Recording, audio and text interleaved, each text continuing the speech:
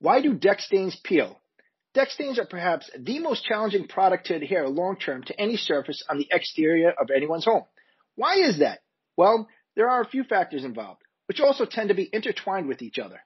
Let's start off with the obvious, where most deck stains are not able to be applied to all 6 sides of a piece of decking once it is in place. If this type of treatment is not done when the deck is initially installed, it would be pretty much impossible to do afterward. If the deck is not sealed on its underside and butt ends, moisture, both when it rains or snows, and natural moisture that emanates from the ground below the deck can easily be absorbed into the unsealed portions of the wood and loosen up any coatings that may be on the sealed portions of the deck as the deck dries out.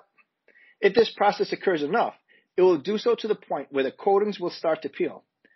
One overwhelming fact of this whole conversation is that the majority of decks do not have wood that is super receptive to receiving any type of coating. In fact, the harder the wood, mahogany, ipe, etc., the more challenging it will be to get any type of product to properly absorb into it. Even pressure-treated wood, as soft as it is in comparison to the harder types of decking, is not easy to get stains to properly penetrate.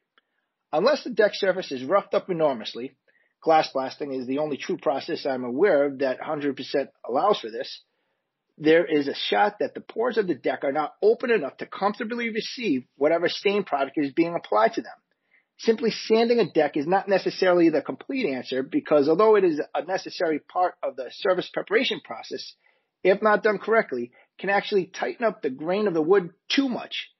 Because of this, unless someone is willing to undertake the expense of glass blasting their deck, I typically advise folks to use as thin a stain as they are okay with using along the thought process that the thinner the stain, the easier it is going to be to penetrate the wood. This may be counterintuitive to other information that is out there, but in 25 plus years wrestling with these types of projects, this is what we have found to work best. When staining a deck, one should be prepared to put a maintenance coat on it yearly if need be. Depending on individual situations, deck coatings absolutely could last more than 3 years, but should not be banked on to do so. Having a deck with any type of coating system associated with it is not for the faint of heart. Decks can be beautiful centerpieces of one's home. If they are not properly maintained, however, they can develop into an eyesore that is the bane of existence for many a homeowner.